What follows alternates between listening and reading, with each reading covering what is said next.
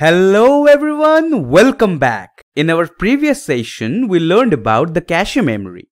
From this session onwards, we will focus on different cache memory mapping techniques starting with the direct memory mapping. So gear up and let's get to learning. So as you can see in here, this is a conceptual block diagram of the secondary memory and this is a conceptual block diagram of main memory. Now we already know programs in the computer permanently reside in the secondary storage. During execution, the same programs turn into processes, just like our friend Mr. Clark Joseph Kent here. Now every process is subdivided into equal sized pages. Likewise, the main memory is also split into equi-sized frames, and the size of each frame is as same as the size of each page.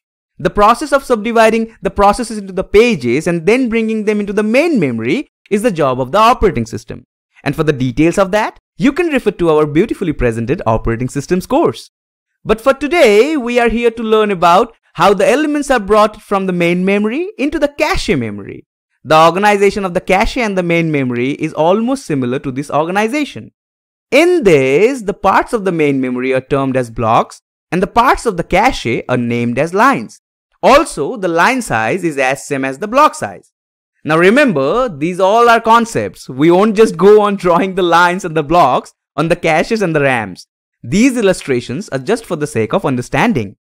Now a smallest addressable memory unit is called a word. And a byte addressable memory means the size of each word is 1 byte. Let's assume we have a main memory with 64 word size and the size of each block is given as 4 words. Hence, the number of blocks in the main memory is 64 by 4, that is 16. So the blocks are numbered as 0, 1, 2, 3 up to 15.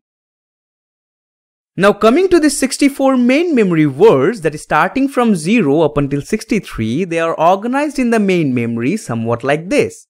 Because each and every memory block is supposed to have only 4 words. Now we know using 1-bit place we can address 2 locations. That is 0 to the memory location 0 and 1 to the memory cell 1.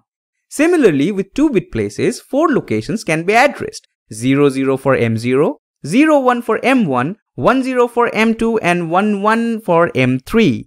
So for 8 memory cells, we will be needing log 8 base 2, that is log 2 cube base 2, that is 3-bit places. Similarly, in order to address 0 to 63, that is 64 words, we will be needing log 64 base 2, which actually results in 6 bits. Now these 6 bits are called PA bits or physical address bits. And the reason behind that is the main memory is sometimes referred to as physical address space. And in this particular physical address space, there are 0 to 15, that is 16 blocks. And in order to locate each one of them, we will be needing log 16 base 2, that is logs 2 to the power 4 base 2, which is 4 bits. So the PA bits are split like the most significant 4 bits are used for identifying the blocks and the least significant 2 bits are used for addressing each word in each block. So the 00 will be addressing to the 0th word, 01 for the first word, 10 for the second word and similarly 11 for the third word. Now let me show you how meaningful the PA split is. Suppose the processor generates the physical address 0 followed by 5 ones. Now following our PA split, the most significant 4 bits, that is 0111, which is nothing but 7, will be referring to the block number 7. And the least significant 2 bits, 11, will refer to the last word of that particular block. Let's analyze the generated physical address. If we consider all the bit places magnitudes and add up all the values which has ones underneath of them, we get the value as 31. And that is the exact value of the word which was being pointed out by the physical address. Isn't it beautiful? Now let's assume we have a cache of 16 words and the block size was already given to us as 4 words. Now we already know both the block and the line are equal in sizes. In that case, line size is also going to be 4 words.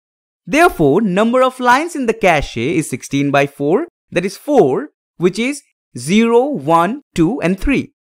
And in order to identify 4 different lines, we will be needing log 4 base 2, that is log 2 square base 2, which is 2 bits. Well, it's pretty obvious that all the main memory blocks can't really be assigned to all the cache lines at once. Therefore, we have to perform something called mapping. Now the mapping takes place in round-robin manner. So these are the blocks of the main memory and these are the cache lines. The 0th block will be mapped onto the 0th line. The first block will be mapped onto the first line. The second block is going to be mapped onto the second line. And the third block will be mapped onto the third line. At this point, we might think that for the fourth block and the rest, there are no available cache lines. But there, the round-robin manner comes at rescue. So the fourth block will be mapped onto the 0th line and the fifth one is going to be mapped onto the first line. And this keeps on following.